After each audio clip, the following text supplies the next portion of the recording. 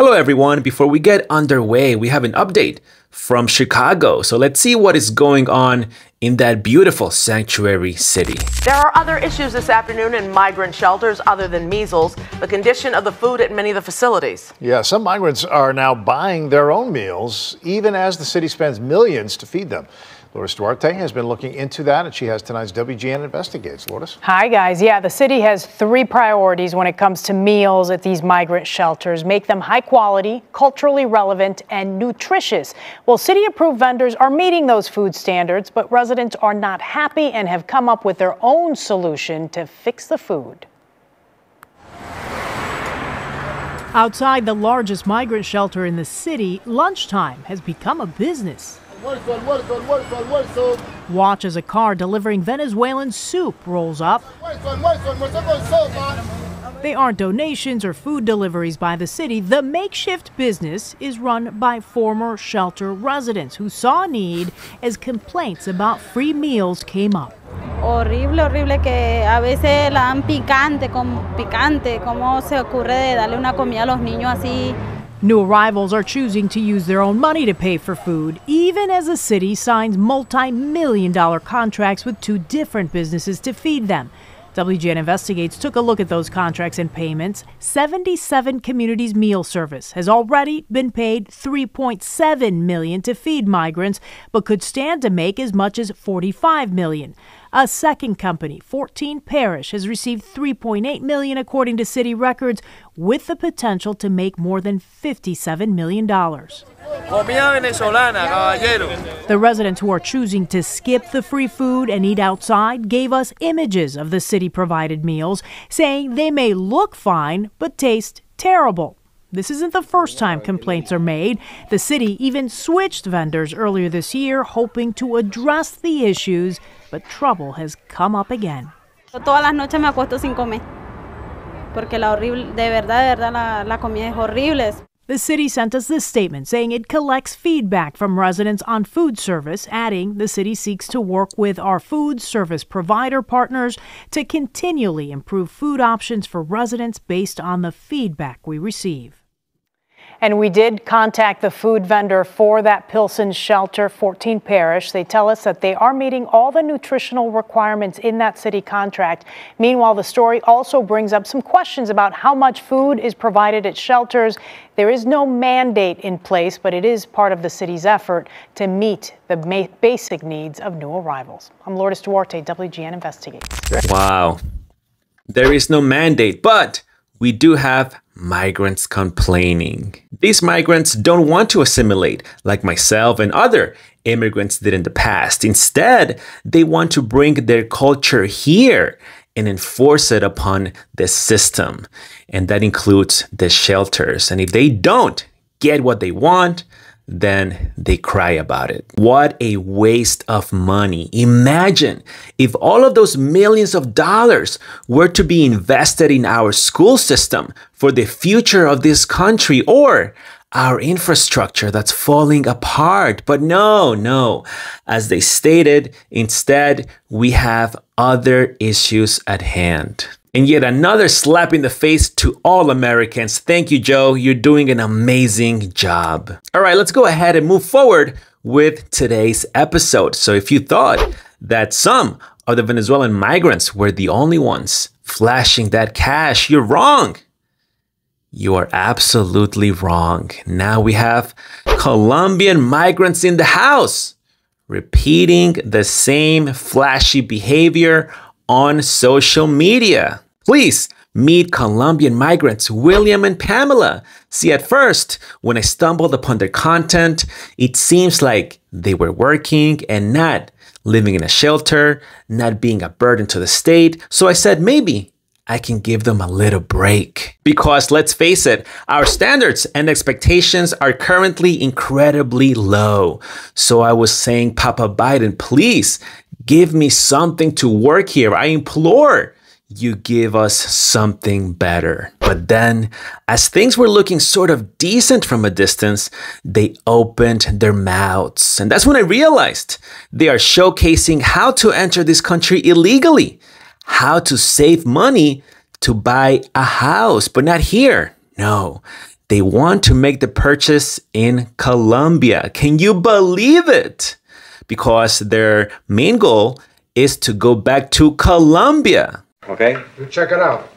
Then we're gonna blow that truck back to Colombia. Which left me baffled. I mean, how are these two sweet migrants able to make it through Joe Biden's strict, rigorous, and secure asylum-seeking process? But I guess not all heroes wear capes, and these two are clearly heroes, seeing that they were proficient in skipping the line in front of millions of immigrants that are paying their fees and waiting on their immigration proceedings. Over and above, they don't like to pay rent and complained about some of the rules we have here in America. Equally, this wonderful couple has over 130,000 followers and growing. Where? Yeah, you guessed it right. On TikTok. Hence, Colombian migrants complaining. Be smart, don't pay rent, and contribute to Colombia's economy. Let's get started.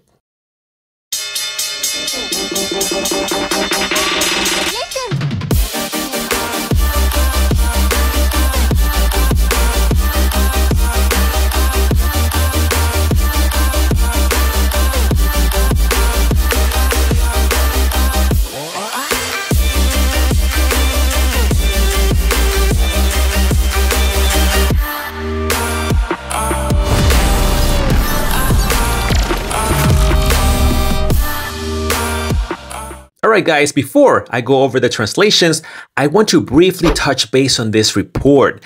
There is a connection between migrants and apps like Uber Eats and DoorDash.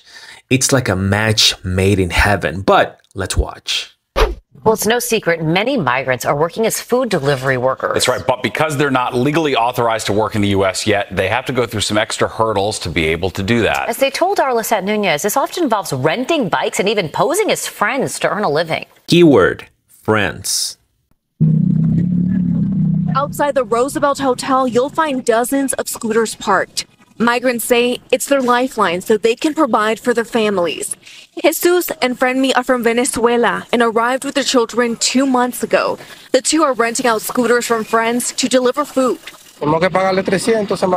Friendme says he pays about $300 a week to rent out a scooter. Because the two are not authorized to legally work in the U.S., they tell me they pay an additional $140 every 2 weeks to borrow a friend's Uber Eats food delivery account and be able to make a living. The father of three says when he's paid rent on the scooter and paid to borrow the Uber delivery account, he takes home about $500 a week. And the situation is far from ideal. Jesus tells me one of his scooters was recently confiscated by police since it was not registered. That law setting him back and costing him hundreds of dollars worth of debt. He says all he wants is to be able to legally work and make enough money to move his family out of the Roosevelt Hotel. In Midtown, Lisette Nunez, Fox 5 News. And we reached out to Uber for a statement on this story, but did not hear back. Naturally, Uber does not want to talk about something like this. Nevertheless, it makes sense, right? Going to a country illegally, then into a shelter, complain about the food and the fact that you are unable to work because you don't have documentation, and then blame it on everyone else. It makes perfect sense. Using the same excuse the report previously mentioned, or it could be a common sense thing, right? Think about it. Why spend thousands of dollars on attorneys and applications to start the asylum seeking process and work permit process when you can just use that money to help you get started in making money by finding a loophole or friend that will lend you the app to pretend you are him or her, and then get started making some money to save it and then eventually leave the country. But how are Americans getting screwed over by this? Well, remember, if you're a migrant that has no work permit, that means you have no income. And they can go to the shelter system or the benefit system in general and say, I have nowhere to go. I have no income. Help me. And that's where they get the assistance, either by living in the shelter for free or, like New York, giving them those nice and beautiful debit cards, all funded by the taxpayers. Meanwhile, a migrant could very well be making money on the side. Remember, it's not under his or her name. They are using someone else's account. And that's how they are allowed to screw over America. And that is why a lot of Americans are in shock when they see migrant videos with cash on their hands. And they're like, I don't even have that. How is that possible? Well, you are working. You are on the system. You have an income. And even if you don't have an income, the government may still give you issues when asking for assistance. Once again, I'm not saying that's what they are doing here, but keep all of that information in the back of your mind. Now, let's translate their message. Okay, so here they are by a river near the Colombian and Panamanian border. So he's saying that this is a crazy experience thus far. And she says, I don't recommend it too much, while laughing, saying that we went through hunger, but we're doing it. So he says, yes, hello to everyone. And here they're posting more videos on their journey. Yes, remember, all of these videos are on TikTok. And the caption on the video says, this was my path while making it to the border, the American border. Look at that smile, huh? All that human trafficking, and it's cool now. It's a trend. It is something that you want to post and be proud of on TikTok. And you get a lot of views, a lot of comments, a lot of likes. And I wouldn't be surprised if these two are now making money from posting on TikTok because they have a huge following. Furthermore, remember that I said they were not in a shelter. Well, that is currently, but they did post those pictures where it shows they did live in a shelter, perhaps briefly. I don't know if it was for a few days or a few months, not clear on that, but you can see right there, once they made it to America, they were surrounded by other migrants. And yeah, they are making it look so cool. No fear of whether or not immigration looks at these videos. They just don't care. It's a complete joke.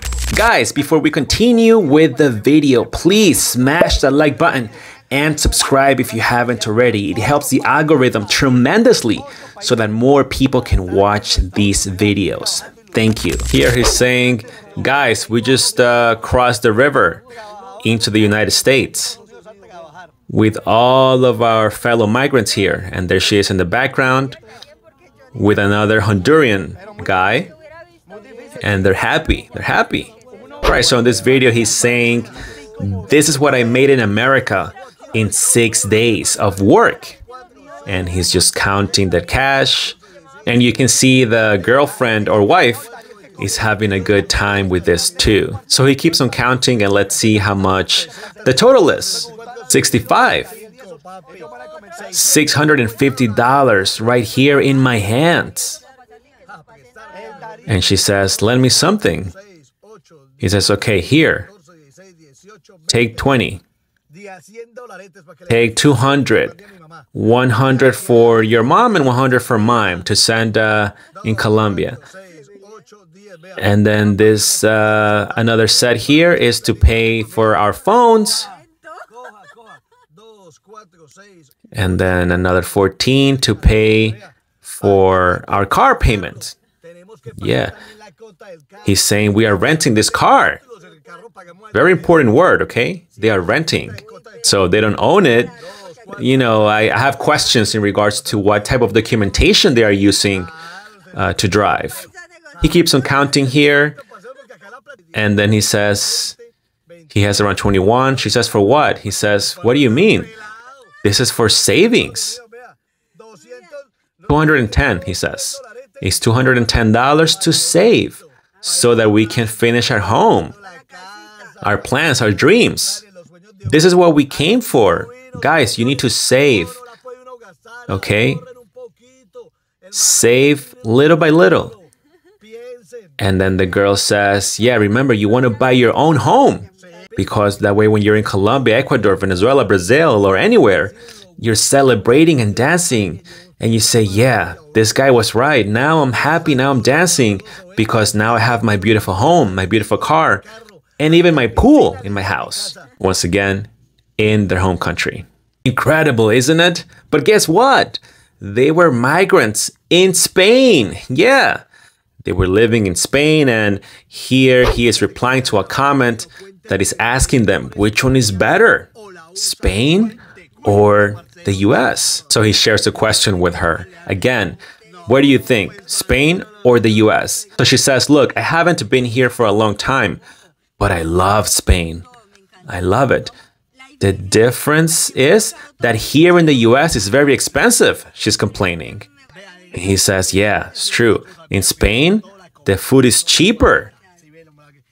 And the quality of life is about the same, he says. The security here in the US is really amazing, he says. So it's about the same on that aspect. The security is pretty good. But when it comes to getting paid, that's when things are different. Here you're able to make a little bit more money. But let me ask you guys the same question. What do you think, those that have been in Spain and here? What do you think? He's asking the comment section. She says, we just got here, so we're still new. There you have it. Publicly stating that Spain is another beautiful country. So what happened with the asylum seeking process and fear of life? I don't know. Let's move on. Here he is and saying, we are in America. And let's show you how we are working. What is this? This is DoorDash. It's an app where we are able to deliver food. So he's explaining that to his audience that are probably and most likely other prospect migrants, okay? With over 130,000 followers on TikTok. He's showing her right there, picking up the food with the app, and then we go back to our vehicle to start the delivery process. And that's it. 15 minutes to finalize the delivery. And we're going to make 13 bucks. We're going to show you how this works. We go and deliver the food at the person's home, and then we get the money in our accounts. All right, guys, so we go towards the door of the home, and then we will take a picture of the delivery as proof, okay? And then the person picks up the food, and then that's it. Everybody moves on. So he's proceeding in showing how she's doing the delivery. And go ahead, show it. Show it to everybody. $13. Look, this is amazing. It's a blessing. And they're happy that they are working with DoorDash. Here, Pamela is saying that we live in a mobile home. And a lot of people ask, where do we park it? She says we park it where we are legally able to. And then she's going inside of it and answering questions of her followers that are curious about where she cooks. And she's showing right there how she does it. Also, other questions are about dishwashing. And she says, well, we have pipes and we just wash the dishes like anybody else would. What about the restroom and the shower? So right there, this is where we use the restroom, and here is where we shower. And she's very happy about it. And then another question is, how much do you pay in rent? And she says, I don't pay anything. We own it. William and I own it. And just to let you know, she was not specific as to how much she paid for it or who she bought it from or if it's under their names. She just said that they own it. So I am guessing it is under their names. Now here on this video, it is another question in regards to the comparison between Spain and America. He says, don't get me wrong. In Spain, there's people that make good money too because they have good jobs. Here in America, yeah, you're also able to make good money. I've seen people that make good money. But in Spain, there's people in Madrid and Barcelona that make good money if you have a good career. So we don't know. But here in America, money goes around too. So he's asking everybody, what do you think? Guys, those that have lived in America and Spain, what do you think? So once again, they are just stating that it is basically around the same thing, America and Spain. Moreover, on this video, the caption reads, I was deported from Mexico when I was coming to America. He's asking, why did we go through the Darien Gap to come to America when we could have come via plane from Colombia to Mexico, being that Colombians are able to do that? So he's saying, Pamela, please tell them why. And she says, indeed, we did. We bought tickets. But yes, we bought a vacation package from Colombia to Mexico, round trip and everything. And we had food paid and everything paid, but nope, Mexico still deported us. They asked us if we were going to America, and we said no, obviously. We came here for tourism only, and they did not believe us. And keep in mind, we were recently married. Yeah, we pretended to be going on a honeymoon, but Mexico did not believe us, he says. We also brought money and our marriage certificate, but nothing. They still deported us. So figure that. Mexico was able to deport them, but the US was not able to do it. So then he's just sharing the story about how they separated them during that process. He was with the men and she was with the women. And he says that they didn't respect the fact that we were married. They still detained us and separated us during the deportation process. He's speaking incredibly fast and they're both talking on top of each other. So it's a little bit difficult for me to understand everything they are saying. But the main point is that they are complaining about how Mexico treated them. And she's laughing at it, but they are complaining about that process when they flew to Mexico. And that is why they went through the Darien Gap and crossed 8 countries, he says, to be able to make it here in America. And now we are working hard here in America while making our country proud, he says, our Colombian country proud. Pamela says, it is worth to mention that I told William, yes, let's do the Darien Gap because I didn't know how difficult it was. But let me tell you, it was difficult. And he says, I know that you guys see a lot of videos about the Darien Gap, but let me tell you, it is very difficult. The videos don't do it justice. So he's saying, everyone that went through the Darien Gap, please share your story and tell everyone how difficult it was.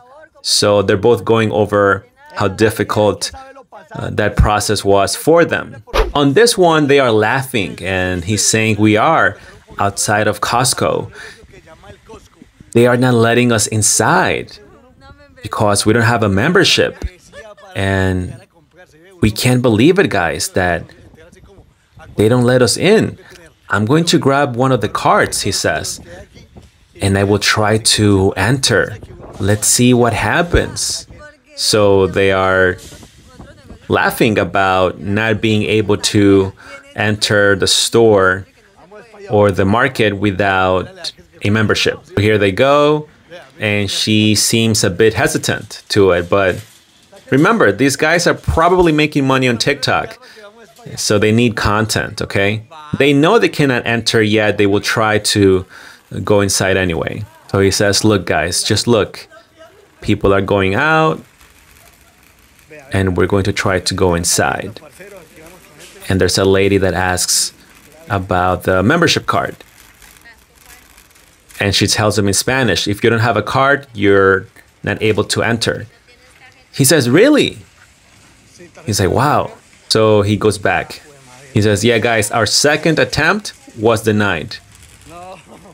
Huh? So they're laughing. Even though we have money, they still denied us. What do we need, he says? Oh, a membership. This is ridiculous. He says, no.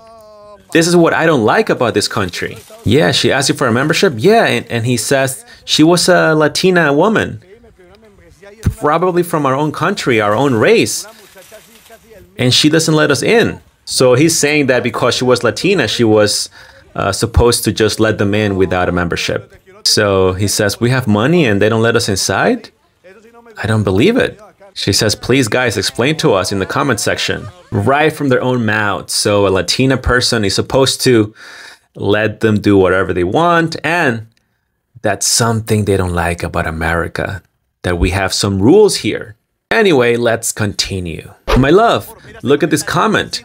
If you're not planning on staying here for a while, then be intelligent and don't pay rent. And she says, yes, my friend, that's right. If you're like us and you're planning on returning to your country to build your home and to keep your dream alive, this is the best thing you can do. He says, yes, especially those of you that know that you are spending most of your money in paying rent. So save.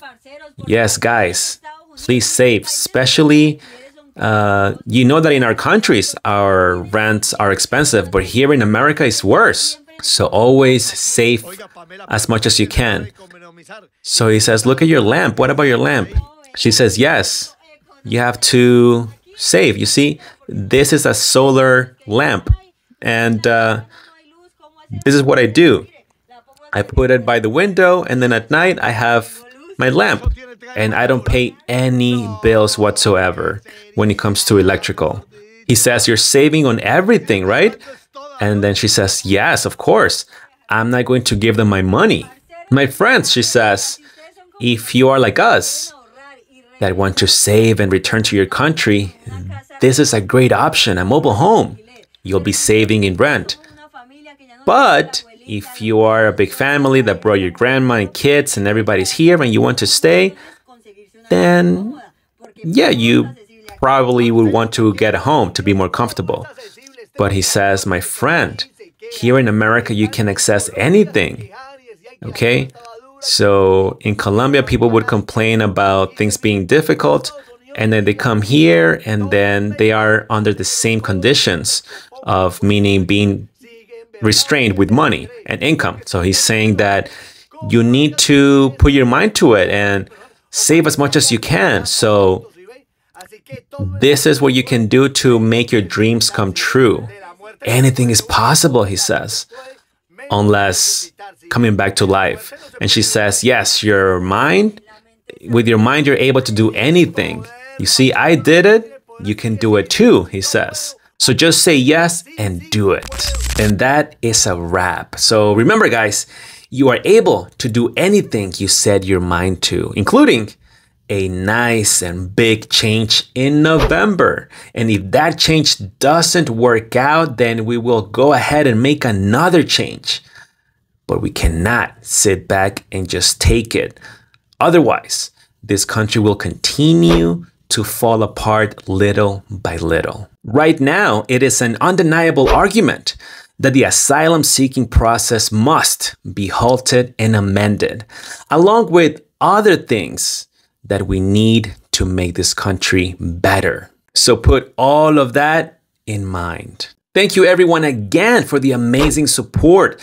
The special thanks and shout out go to my loyal and exclusive supporters. So make sure to find that shout out in the description of this video. Please don't forget to follow me on X, Rumble, Facebook, Instagram, and my Discord server, which is where I tend to post a lot of these migrant photos, videos, and information before I do it on YouTube. The invite link is in the description of this video. And finally, please smash that like button, subscribe if you haven't already, share this video with at least one person, and let me know what you think in the comment section below.